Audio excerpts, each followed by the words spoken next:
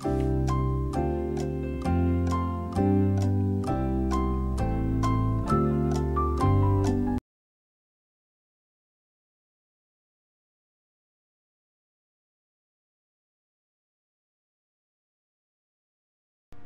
is Dr. Nick Begich. He wrote the book, Angels Don't Play This Harp.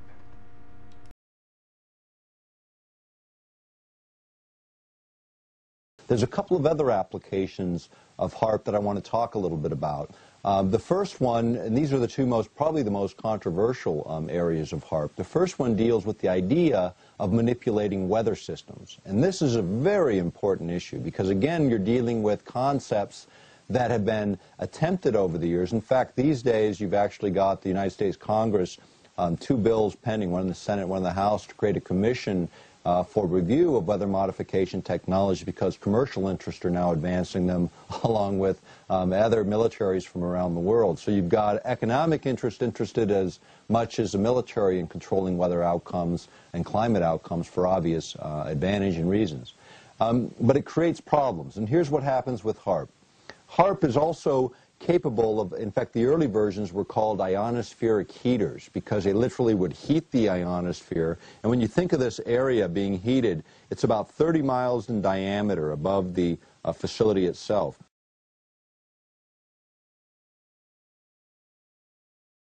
And when you heat the area up by affecting this region, you literally push it up.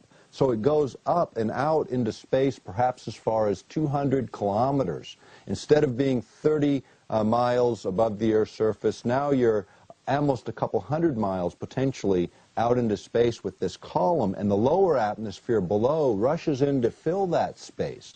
Now what happens then? If you take it a little bit further and you start to look at this whole concept of using a system on the ground to aggravate the ionosphere. Now what else happens when that lower atmosphere rushes in? You also change pressure systems in the immediate region in terms of lows and highs and the way those pressure systems work and the way in which jet streams flow. By altering the flow of jet streams, by altering the way the atmosphere is located within an area, that's where you can get these huge problems. Once again, just so you understand the concept, the ionosphere is raised from heating it up, which creates a vacuum underneath. The surrounding air then sweeps in to fill that vacuum, and we're talking about great amounts of air, huge masses. This is how weather is manipulated.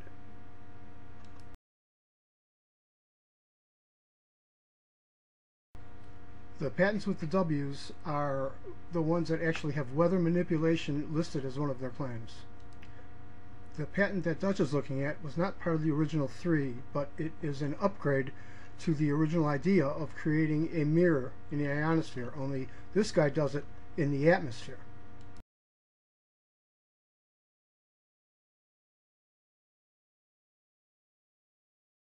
Where Bernard Eastland created his mirror in the ionosphere, Peter Cowart creates his in the atmosphere. Remember when he couldn't find the description of number 22 on his diagram? Well, let's let him explain it. Ah, okay, it is. It's in the first patent still. Great. Okay, see this here? See this square and how it's being projected down from 22?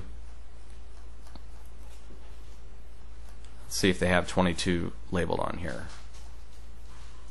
They don't have 22 labeled on here. So there is pages missing, of course. They're probably classified.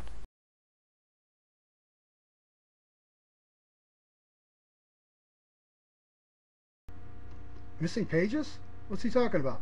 From the original document.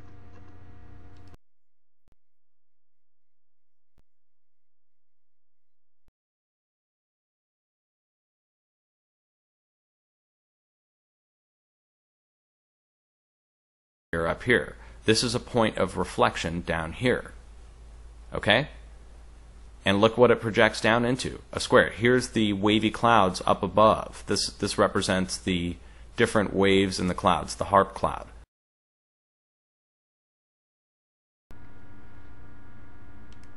Figure 7 illustrates creation of an inclined aim. The heater array, 40, is first focused at point 41. The The heater array scans along the x direction to point 42 to generate avalanche ionization along line 43. Next, as in creation of a non-inclined aim,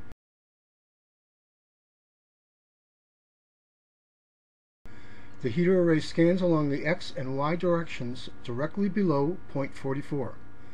The heater array 40 alters each phase or frequency to refocus to a higher altitude in the z direction to the point 44. The heater array then scans along the x-axis to point 45 to create the avalanche ionization line 46. The heater array continues this process to create a tilted ionization plane or tilted aim layer.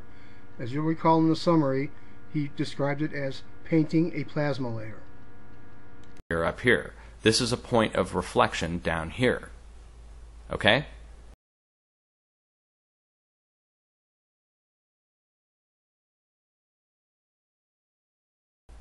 And look what it projects down into, a square. Here's the wavy clouds up above. This represents the different waves in the clouds, the HAARP cloud.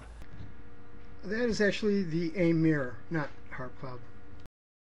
And look what it does. They reflect it down in a tiltable mirror, and it comes down to the ground in a square fashion. They show it here multiple points, like a staircase or a sawtooth pattern, and then multiple squares down below. X, Y, Z axis, of course. Axis, and you can see it. It's right here in a diagram.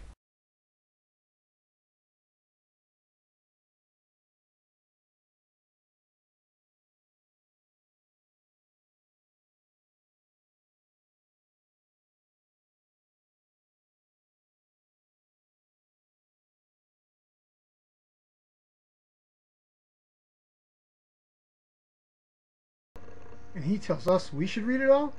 He should read it. Can you say hypocrite?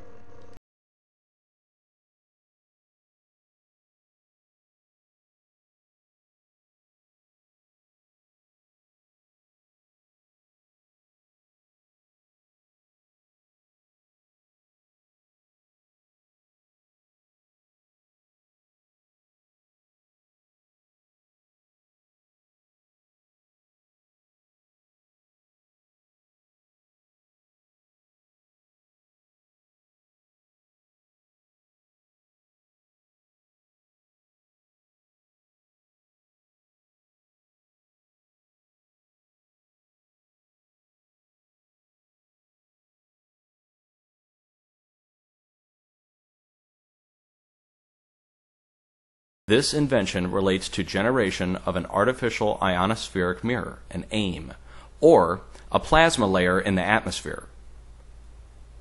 Now, just stop right there. A plasma layer in the atmosphere. Okay, and there is no plasma layer in the atmosphere. It has to be created. And the way you create a plasma field in the atmosphere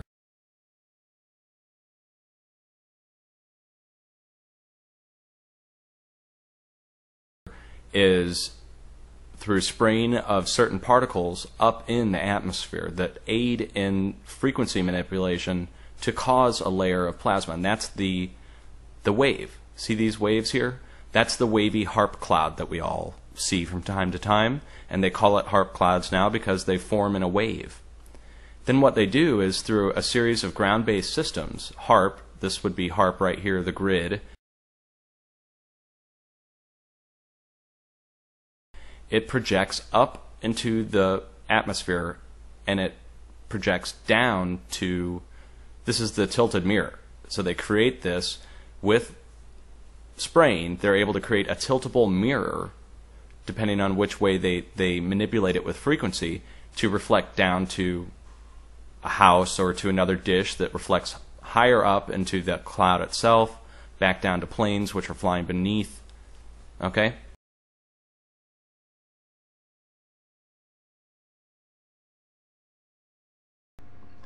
Figure 1 illustrates the creation and use of an artificial ionospheric mirror, an AIM, for tracking aircraft and reflecting radio waves. A heater antenna, 1, radiates power causing avalanche ionization or breakdown, releasing free electrons in the atmosphere to generate the AIM, number 2.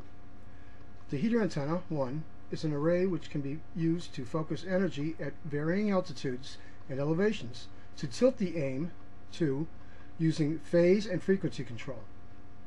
The aim 2 simulates the ionosphere, number 3, which is also used to detect over-the-horizon targets. Those are designated number 5.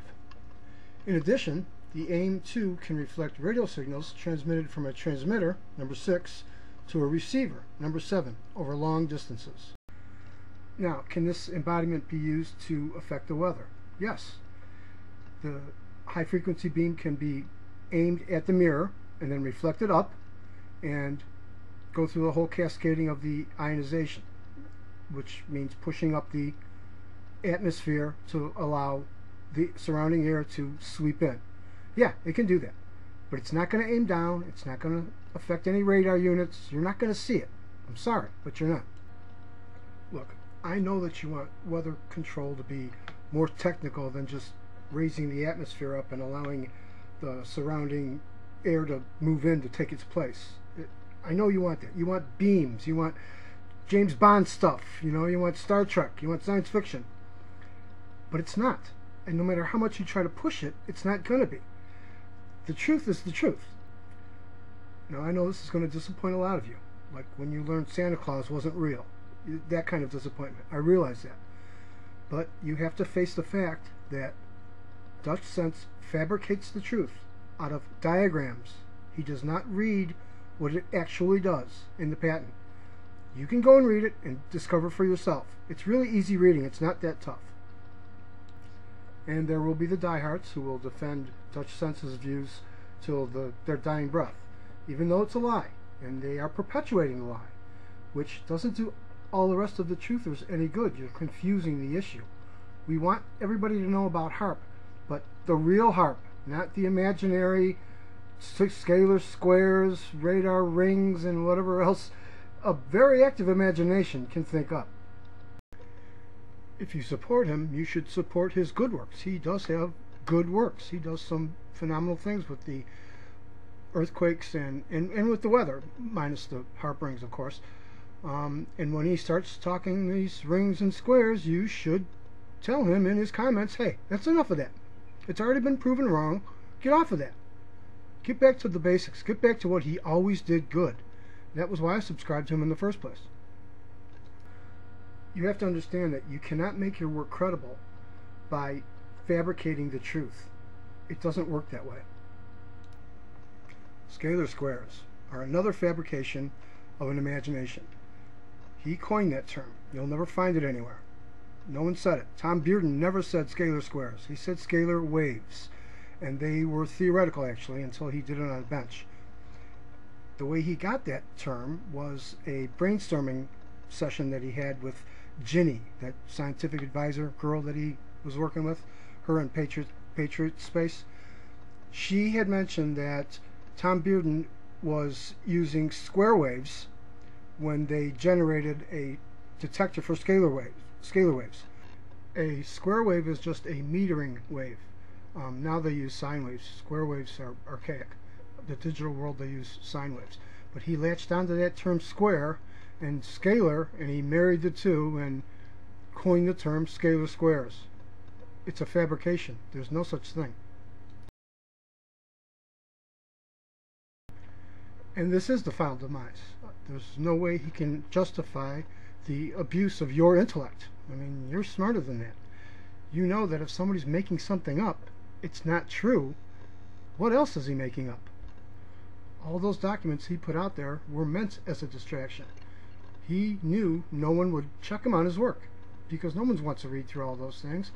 I happen to love reading technical stuff, so I started divulging into it, and that's when I unsubscribed from him. That's when I knew he was not telling us the truth. And now you know. What are you going to do about it?